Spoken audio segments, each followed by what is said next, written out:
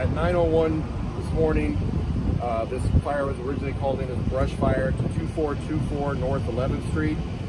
OFD crews arrived on scene. They quickly realized this was more than just a brush fire, so they called for a second alarm.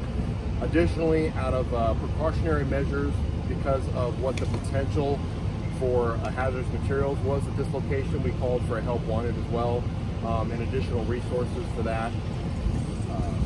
Fire crews quickly set up an aerial ladder, called for the Omaha Police Department drones so we could get a better aerial view of what we were dealing with there. Crews started flowing water immediately, quickly put out the fire. We've been working with the owners of Jones Barrel.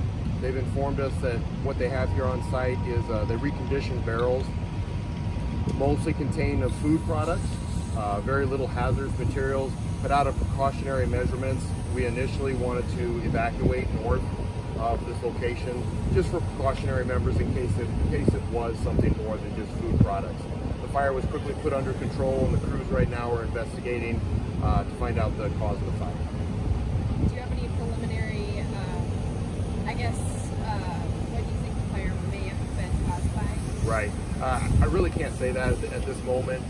Crews are investigating, trying to find out, working with the business owner and any witnesses that were there to figure out what the cause might have been.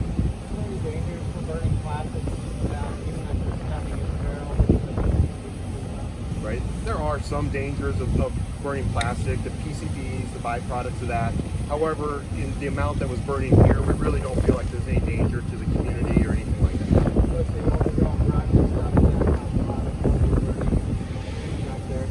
To be honest with you, I haven't been back there where the fire was at, so I don't know about overgrown brush or anything.